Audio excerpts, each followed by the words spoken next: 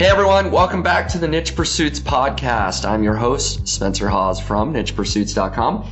And today I've got a guest that I'm going to interview, and his name is Goran Duskic, and he owns whoapi.com and also webmaster.ninja. And we're going to talk a little bit about both of those. But before we do, I just want to go ahead and welcome Goran onto the show. So Goran, how are you doing today? Hey Spencer, thanks for having me. I just have to say I'm psyched to be on your show.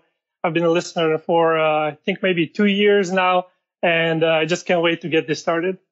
Absolutely. No, I think it's great to have people from different experience on the podcast to hear their story, how they got started online. And I think you can provide that perspective, a little bit different perspective than we've had from some other interviewees.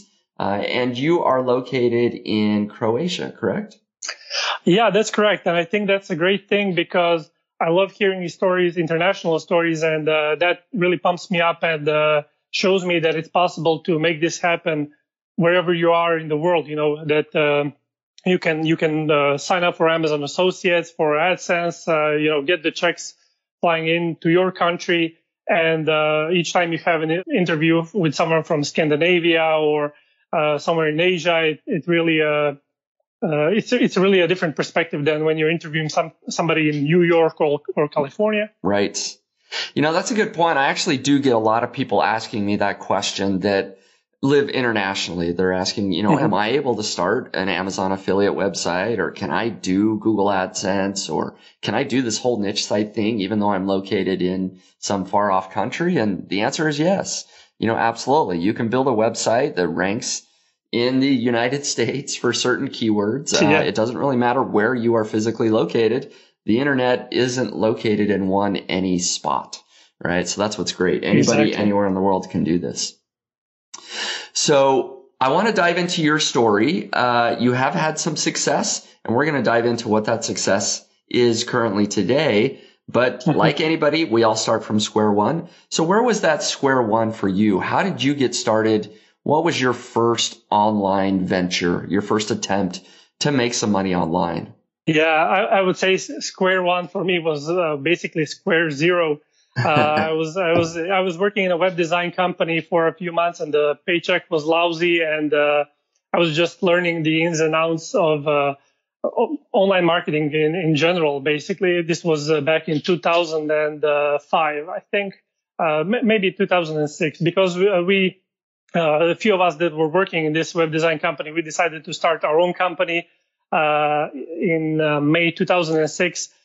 We basically gathered around, and they asked me, "Hey, Goran, you want to start a company with us? You can do sales and SEO and all that stuff, and all the design websites. And Eddie here will code them, and we'll start our own company." And this made sense to me because I really wanted to build a portfolio for myself and not for somebody else. So that was basically the beginning for me. It was really day one from scratch with maybe $100 in my pockets, and I also had to borrow my computer because I was low on cash the month before, and I sold it to a friend of mine, and he found a job in Germany, and he was going to leave the computer back home, and his name is Sebastian. I said, Sebastian, I know you're going to leave the computer here. I could really use it for my new web design company. So can you borrow it to me? And he said, yeah, sure. That was basically my start. And we built it from there. We started making websites. And in 2011, we sold that web design company because we got an idea for a global international startup. So that's a different story, but that would basically be my beginning. No, that sounds good. So you started a web design firm. So you've built a lot of websites, done a lot on the internet for clients. Yes. And that business was enough to support you full time, or? Yeah, it was supporting the three of us at the time, but you know how it is when you're pedaling through mud and you're in this rat race and you're living paycheck to paycheck. You're really looking for that big project, for that big change, for that big jump.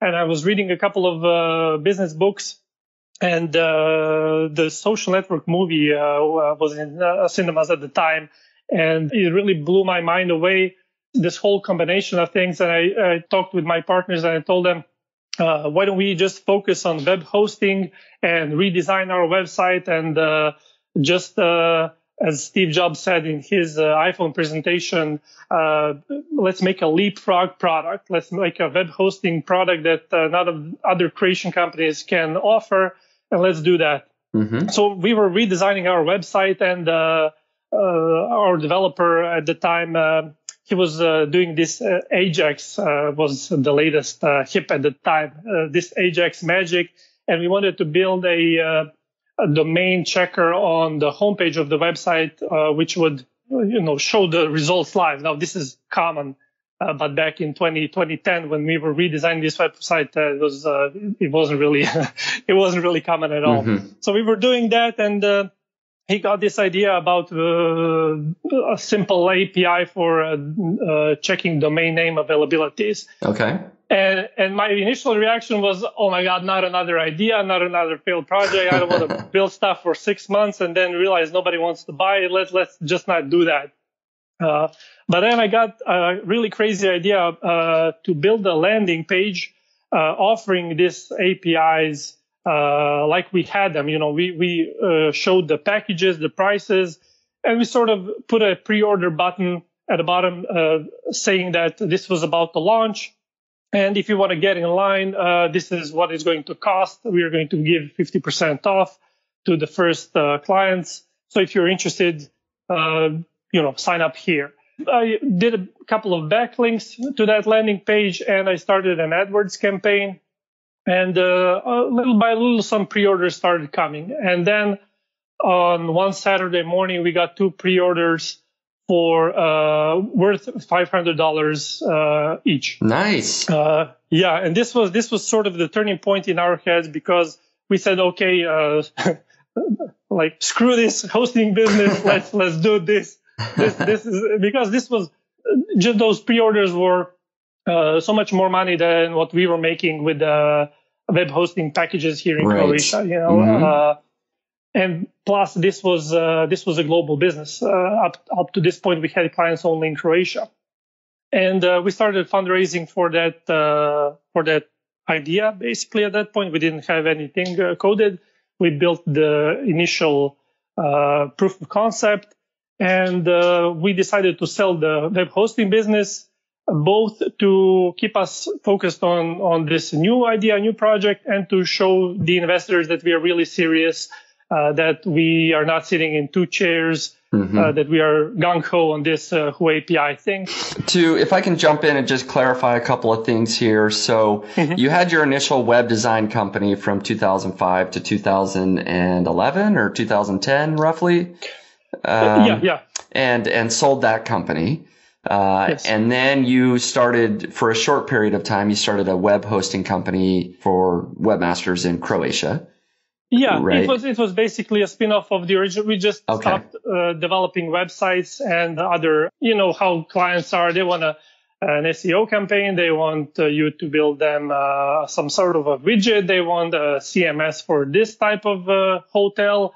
We just stopped doing all that. And we wanted just focusing on the hosting for a little bit. Yes. Okay. That makes sense. And so that was short-lived, though. But you were able to still sell the hosting company itself once you started Who API. Yes, we sold it to the largest hosting company here in Croatia, and then we went all in on Who API. Okay, very good. So let's talk about Who API. You did give us a little bit of the story there, how it got started, the pre-orders that really got you guys excited to continue to pursue that. And then went out and did some fundraising. And I haven't talked a lot about fundraising on the Niche Pursuits podcast. So that's sort of an interesting perspective that you can bring here. How did you go about doing that? How much money did you raise? It was really a new thing for us. In Croatia, fundraising is really something that has a different perspective, a new perspective. When I raised a total of $250,000 over the course of a few years. Mm-hmm. But at one point, I raised from an American investor $50,000 on an event in Zagreb. Zagreb is the capital of Croatia. So these investors flew in from Silicon Valley, and they sponsored an event. And I pitched Who API on this event, and I won on the event. Awesome. And yeah, it was crazy. It was so much more than awesome. All the media flew around us. I had interviews every day. It was really crazy because this was the first time in Croatia that a startup would get an investment on the spot, because this investor was new. He never heard about Who API, but on the stage, he saw my presentation and decided to invest. Now, the reason he invested was because he's one of the initial investors in SendGrid, which is now this is now $1 billion company. Yes. It's on the stock market. Yeah. So he invested in SendGrid, and SendGrid is basically when SendGrid started, it was an SMTP API. So it was an API company. He also invested in Twilio, which is a telecommunications API. So this investor understood API, and when he saw a domain API, a Whois API, he thought, okay, this is like the next big thing. Yeah. That's very interesting. Okay, so 250,000 total, the Yes. 50,000 from that one investor, and just really interesting that you're able to get some media interviews and all of that. That's sort of a different story than I've ever experienced. So I can appreciate that perspective there. So give us a very short reason why a webmaster or somebody listening into the Niche Pursuits podcast would want to use Who API. Sure, Alan. I'm a little bit afraid to go into the PBNs because some of our clients, for example, were building PBNs. So they were basically, fine. If that's what they're doing, that's okay. Yeah, because they were using our API to check the expiration dates on the domain names and domain date for registration, for domain age, and they would then look up those domain names and eventually, if possible, register them and offer them for sale for the building of a new PBN. So they didn't put a large list, I would have to assume, right, of domains, some extensive list of domains, and they'd monitor that until it was available based on your APIs, when your API set, right? Yeah, well, so some have, and some did do a lot of checks for domain availabilities, because they were looking for domains with the different extensions from around the world. But anyway, this is just one use case that sort of I remembered it first because you were burnt with the PBNs, yes. And I know some of your listeners are familiar with that. They are. Yep. With that technique and the dangers from it. So that's one way, and the other is just for finding domain names. Let me see. But to be honest, the main reason why I started building Webmaster Ninja that you've mentioned in the beginning was because I wanted to create a product that's more suited for webmasters and people such as myself, because I'm not a developer, and an API is a really, really technical product, and it's really hard for a non-technical person to sell a really technical product, especially when it's B2B. So you have large sales cycles, and it's not really something that a large corporation is going to come on the website, swipe their credit card, and start using this SaaS tool from the get-go. So this was one of the toughest challenges for me, and that's why I started moving into the Webmaster.Ninja project. Okay. No, that makes sense. So can you give us an idea of what sort of success you've been able to achieve with Who API, or I know Webmaster Ninja is pretty new as well, but whatever you're willing to share there. But specifically Who API, and I believe, correct me if I'm wrong, that's your largest business currently. And just how did you get to where you're at today? Yeah, well, with Who API, it was really an uphill battle just because of the things that I've just mentioned, and I've managed to build it up to something like $5,000 per month of revenue, which is it's really hard to say if that's a failure or success. If you think about how much money we've raised, it sounds like a failure because it's very hard to return the investment to the investors. But that's too long talk to start for this podcast. Really, I mean, the whole fundraising process and how the money was spent, because we went to Silicon Valley for 4 months. We burned through a lot of cash over there. Then coming back and then trying to explain to the team why we didn't raise $1 million and how they are going to have to keep working until this stuff works. You know, that not some investor or anybody outside of our team is going to fix our problems, find our clients, develop the solution, et cetera, et cetera. So after being through all that scenario, I'm happy and proud that I'm able to reach this type of revenue, because at one point I was back in my bedroom making maybe $500 a month with Who API, and still we up to that point we've churned through something like $200, which is definitely not something I would wish to anybody on their back and going to bed. So to respond to your comment on how this is a much different perspective, it's a very, very high roll, high risk type of game.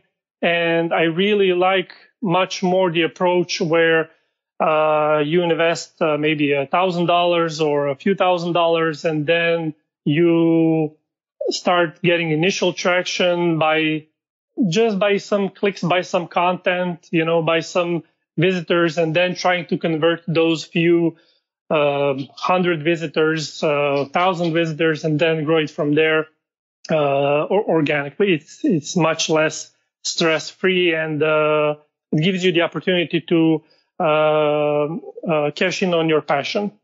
So do you think that you would ever raise money again, or would you do you think you'll always just try to do more of a bootstrapped approach?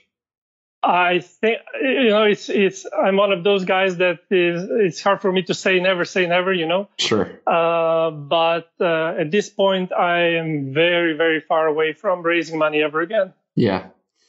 I think it's one of those things. It's a lesson learned, and I wouldn't change anything because I've learned so much. But it's just not the route that I don't know. I just wouldn't. Sure. Let's just leave it at that. Yeah, I mean, when you raise money, it comes with a lot of strings attached. As you mentioned, you've got investors that you need to repay, and they're following up with you and those sorts of things. So it does add some additional challenges. Absolutely. And I've always done things in a bootstrapped way. And so I do like that approach. I really admire that. Yeah, thank you. I think it's great to be able to work on something and build it using your own money. Not only because you don't have that added pressure for something to absolutely work. Part of my process, to be honest, is I've tried so many different ideas, and a lot of them don't gain any traction.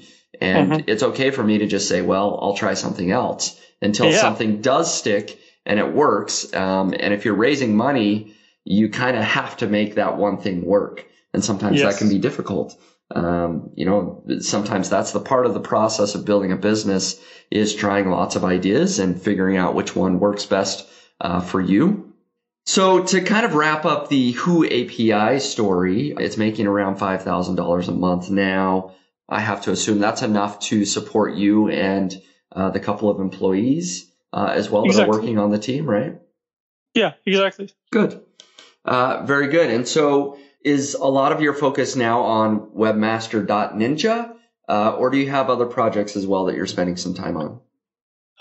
So that's a great question. So initially I started pivoting to Webmaster Ninja, and I think right about that time, I started listening to your podcast, which really turned me on and motivated me and inspired me and really everything. And I don't just say this because I'm on your podcast, but it really did. I mean, it's really hard when you're driving a car, for like 30 minutes, 45 minutes, and you listen to an interview from someone who, made the jump from quitting his job or started traveling around the world while working and making money online and doing the affiliate marketing and AdSense and all that stuff. And even with you, I mean, when you started Amazon FBA, I was crazy just listening about it. Okay, so he's going to start that.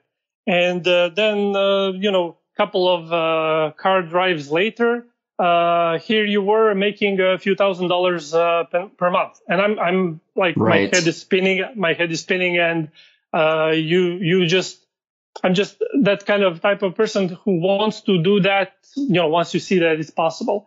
So while I was listening to your podcast, I finally decided to start trying making money with affiliate marketing and AdSense and everything really that's available. And this is ridiculous for me because it's been a while since the first time I've heard this opportunity. And the first time I've heard it, I couldn't set an account from Croatia because they weren't sending checks to Croatia. Okay. So back then it was okay, no good, because I can't, I think I looked at Commission Junction and those types of services. So it really took me a while to hop on that bandwagon, but I'm really happy that I did. And I've started building my own sites and redesigning some of the old sites that I had neglected.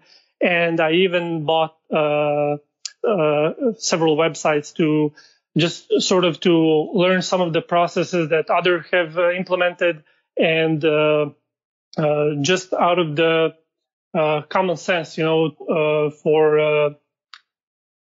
also investing into websites to save money. So Sure. Instead of just putting money aside, I just buy a website with a great domain name, with great backlinks.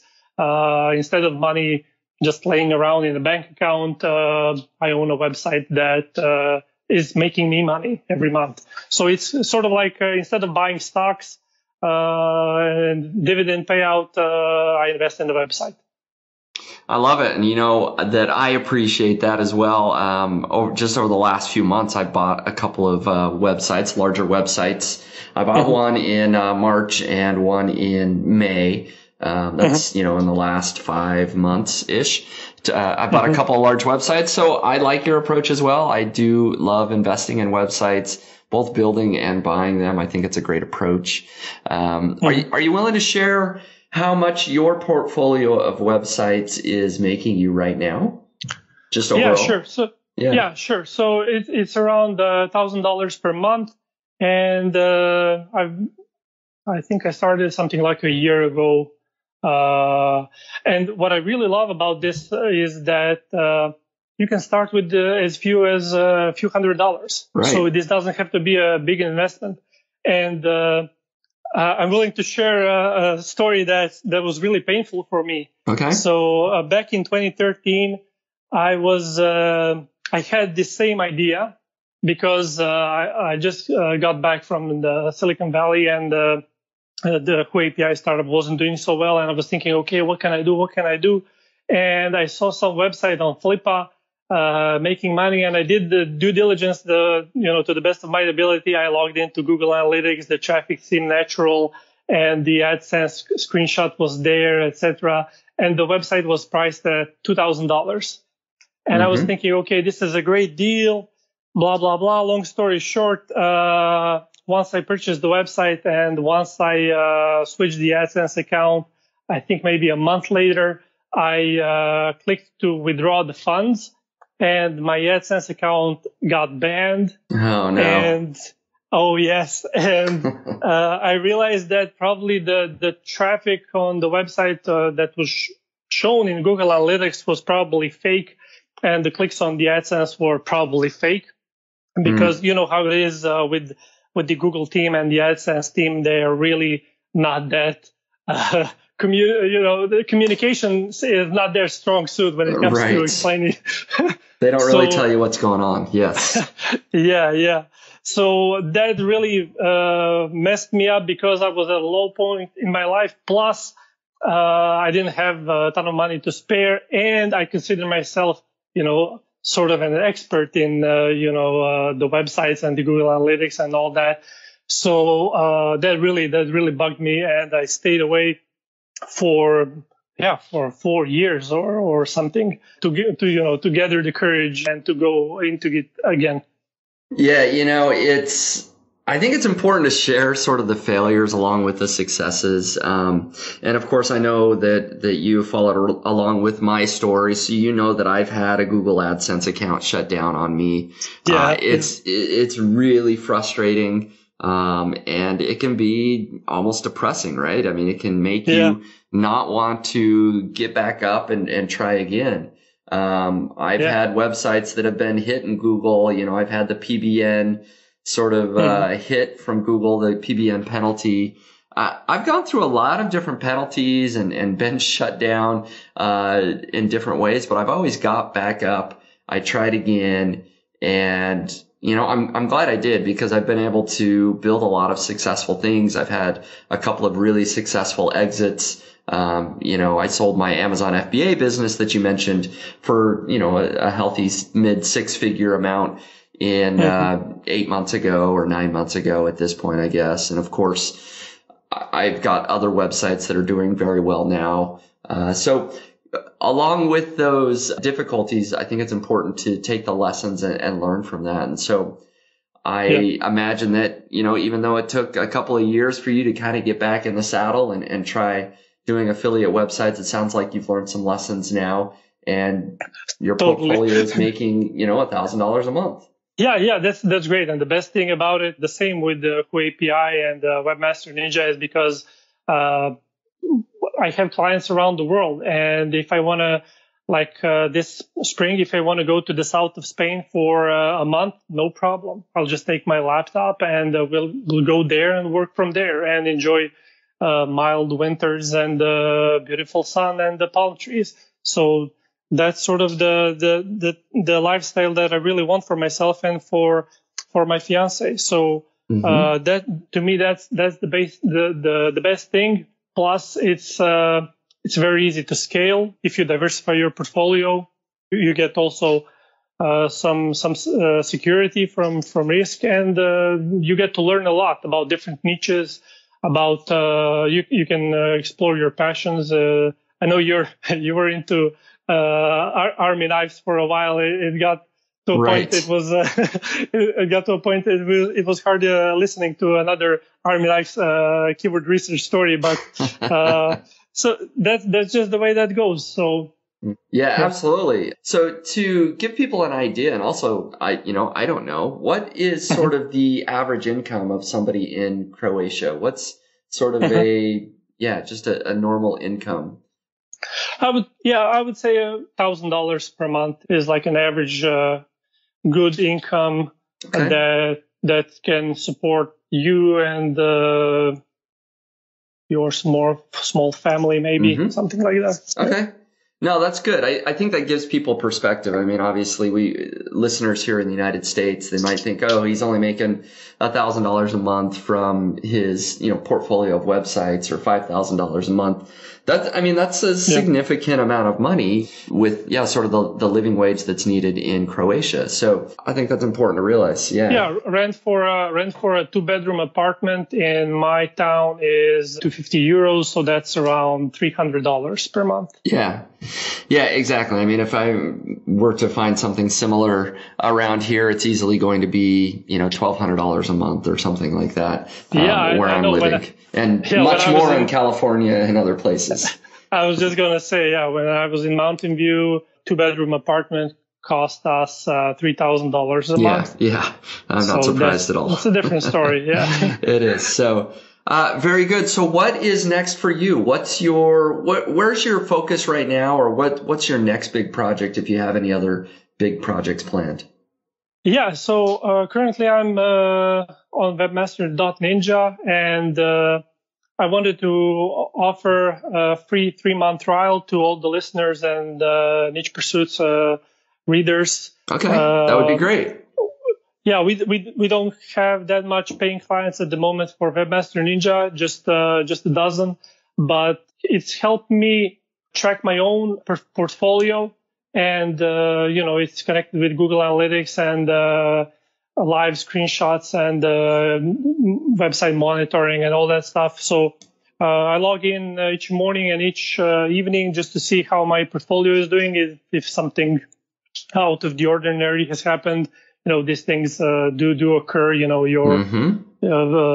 Well, not to not to create a scary image, but that stuff happens to the websites. So I'm mostly doing that, and right now I'm trying to find somebody who would be willing to go with me on a free coaching one-on-one for 6 months to help this one person to start their journey, and similar like niche side project, but not in that extent. Right. I just want one person just to see if I can help somebody start living the way I'm living. It's basically like giving back to the community.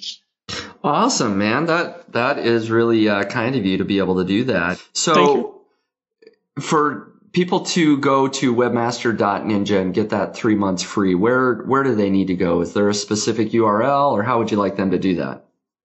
Just sign up on the main homepage. There's a button, sign up, join the fight, sign up there. When they're logged in inside the admin, there's like a support button. Just send them a message or email me saying, "Hey, I'm from Spencer," and that should be enough. Okay. I don't.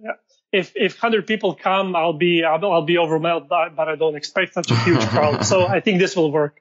Okay. Yeah. No, that sounds good. So people can go to webmaster.ninja, go ahead and sign up, and then once they're in there, they can hit the support button, send you an email, send you a message, and just let them know, hey, you're coming from Niche Pursuits. You want that 3 months free, and Goran will hook you up with that. So that sounds good. And then for the sort of coaching that you want to help one person along with one-on-one coaching, how can they get in touch with you to do that? Also on webmaster.ninja, on the blog, I've started writing a series of this process of how you get from $0 to $100 a month. And on each of those posts, there's like a call to action where they can sign up. Okay. Very good. So that is, if you go to the homepage on webmaster.ninja, you can see the blog link, or you can go to webmaster.ninja/blog, and then, just click on any of the posts and you can see that call to action there where you can sign up and get in touch with Goran. So, very good. That sounds good. Do you have any additional closing thoughts, any words of motivation, or just anything else that you want to share before we wrap up the podcast? Sure. I have a question for you. Okay. I was listening to all the podcasts, so I know that I have the opportunity. I was thinking hard about asking you a question because you've shared so much, but I wanted to get your opinion on buying a premium domain name. Have you ever done it? And if so, why? And if not, why not? Great question. I have never bought a premium domain name. Believe it or not. But, well, first, the reason that I haven't is because I guess I always do consider myself, I'm the bootstrapped guy. I always start things cheap. And so when I can buy a domain name for $10 versus one for, several $1,000s, I've always just gone cheap until I figure out if the idea is going to work or not. I do know several other people that have bought premium domain names. And I think this has been shared publicly other places, that Mike Jackness, he runs several e-commerce stores, including colorit.com and other sites. He's purchased treadmill.com and I think icepacks.com. And the reason that he and other people do that, of course, is just because of the short, memorable domain. There can be a lot of value there in terms of both branding and link building, right? When you reach out to other people and you have that short premium domain name, a lot of people would be much more willing to reference and link to your website. It just seems like a more established type business. But that's sort of my thoughts on premium domains. Yeah, but I would conclude that you did just fine without them. Yeah, right? So far so good. Yes. I think you can. I think you can do just fine without them.